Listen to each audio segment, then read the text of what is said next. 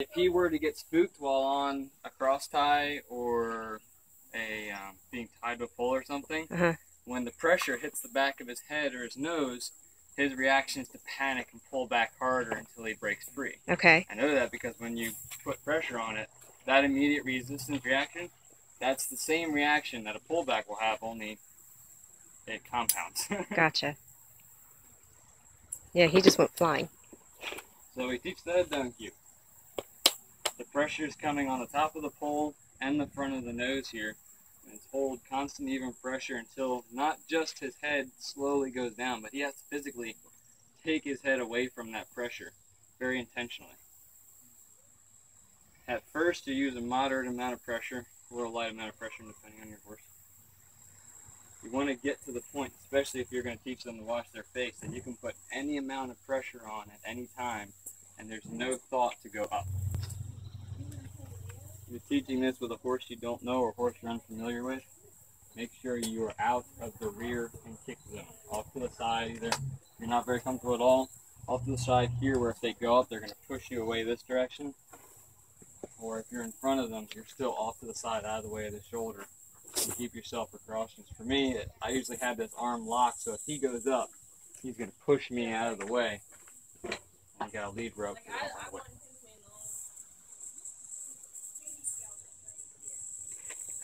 Once they start to get the idea to not resist anymore, I personally like to start putting the pressure on harder and faster to test them. What are they going to do? What's the reaction going to be?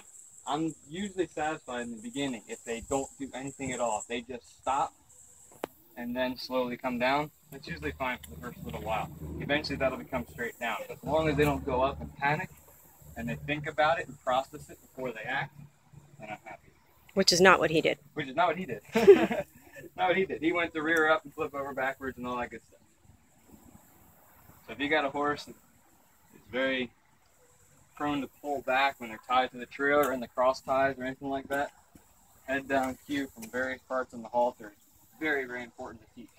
And teach it to the point that you can put any amount of pressure on it. There would have been an instance where he would have usually really started to panic, fly backwards. Good. So basically, now when he pulls and gets that pressure on his head, his response is going to be head down instead of freak out. He stops, thinks, and puts his head down. Instead of, oh shoot, panic, I got to get out of this as much as hard as I can. Because they're strong animals. They can pull anything out of the ground. I've seen horses pull a trailer over before when they're panicking. Okay. So now we've started to teach the head down cue. We can move to actually starting to teach washing the face. Recommend getting at first some sort of nozzle that you can use a very limited amount of low pressure water. Like this right here is as much as I'd use at first. It's very low pressure, it's nothing, but it's there, it's constant. So if I have a horse that I'm confident in that this won't go horribly, I'll just hold the nose band here. Okay. And I'll try to use my hand to block their nasal cavity or their nose, just so the water doesn't go into their nose. They hate that. The big areas that they're going to be scared of are the water going in their nose, some of them water in their eyes, but the biggest part is the ears. So when you start this, you're always reminding, put your head down, put your head down. And I start here on the chin. I hold the water as close to the horse's body as possible, water going down and backwards to the horse. Make sure you got enough hose so you can control it easily. Close to the body as possible. The reason being is that when he starts moving around, if I'm holding this away and he starts moving around, it's more likely that I make a mistake and this goes in his ears and he totally breaks his trust as far as the washing the face goes. The biggest thing with washing the face is the ears. And if the horse knows that the water's not going to get in his ears, they'll submit to washing the face easy, no problems, very quickly. But it's a trust you have to earn, and you earn it through being able to ask them to put their head down and making sure that water does not go in their face. So I start on the chin here, this jaw line. I'm constantly asking him to lower his head. We've lost a lot of our head down cue because we're in a pressure situation here, but I'm constantly asking him to lower that head.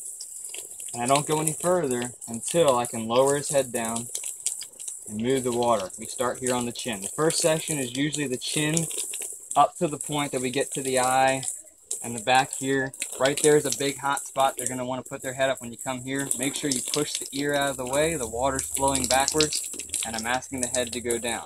All he cares about is don't get that water in my ear. That's really all he cares about. So if I prove to him right here that I'm not going to get the water in his ear, then he'll be fine with it. And again, make sure you're close to the horse's body.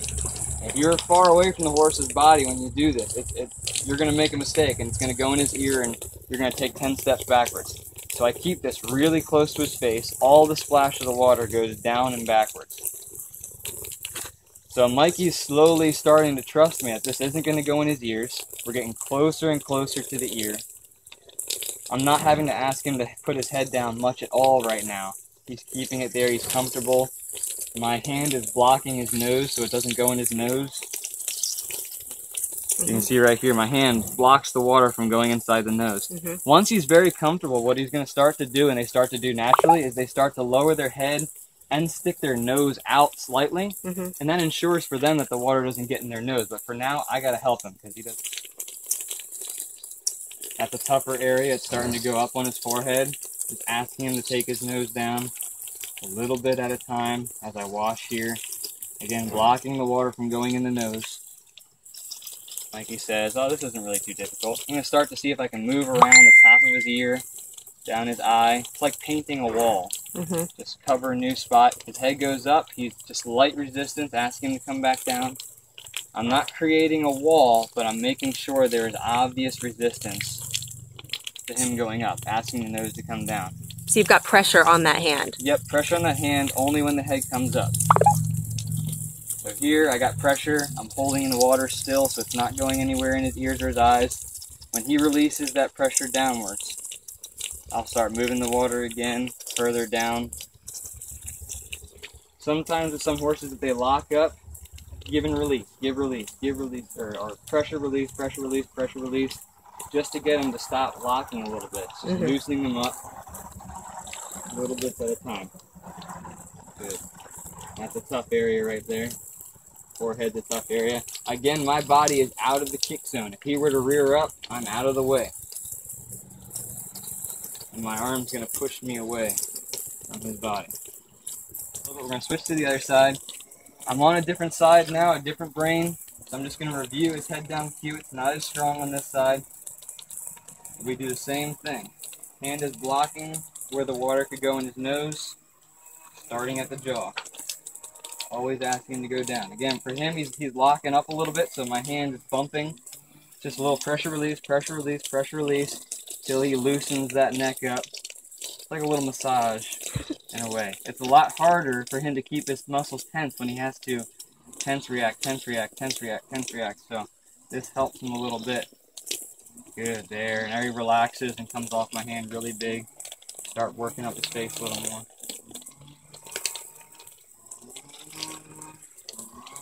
This is something I'm really particular about. I hate going to shows and seeing people really struggling with washing their horses' faces, or they don't wash their face at all, just because it's too much of a wreck. Every horse that I deal with that I'm washing or comes in for training, they learn this day one. I want to be able to do this so I can keep them clean, keep them in good condition. There he goes up. We take the water off, restore the head down cue. He says, but there's water around my eyes. That hurts. It's ugly. I'm scared. Reestablish your head down cue.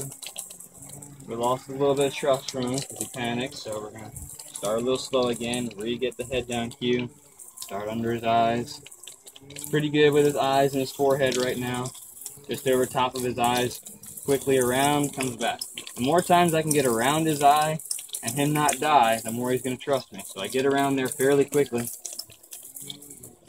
He's kind of resisting a little bit on the head down cue. I'm just bobbing him a little bit, getting that head to go down. Right there. Alright, we're going to go to the middle of the face here. We're pretty much done for that side. He's resisting a little bit here, so I'm going to wait until he ends that resistance and drops his head down. Right there's a little bit. I ask again.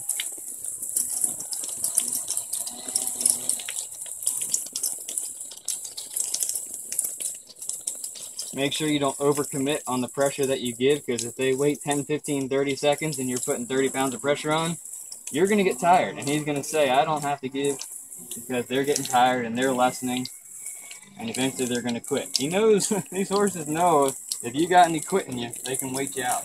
So the key is just the consistent pressure, not the amount of pressure. Not the amount of pressure, the consistent pressure. Now, if the horse totally gives up and doesn't try anything anymore, he's not resisting, but he's not putting his head down, add a little bit of pressure.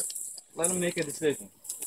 But if you put too much pressure at first and they resist you, and they resist you a lot, then it's really, you overcommit to it and you start to get weaker and weaker, and they push through it. You start to work up top a little bit. I'm not asking him, insisting on him being as low as I normally would.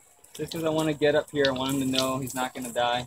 Another thing you can do if you get a lot of trouble up in this area, keep the water right directly on their forehead, lay it right on their forehead, and keep it there with a light pressure until they lower their head down and take the water away. You've got pressure on your hand? I got a little pressure on my hand, not Okay. much. I'm just kind of blocking his nose. Okay. But I'm going to keep this here until he gives his head down, then I take the water away. I put it back on. Good, he puts his head down just for a second, I take the water away.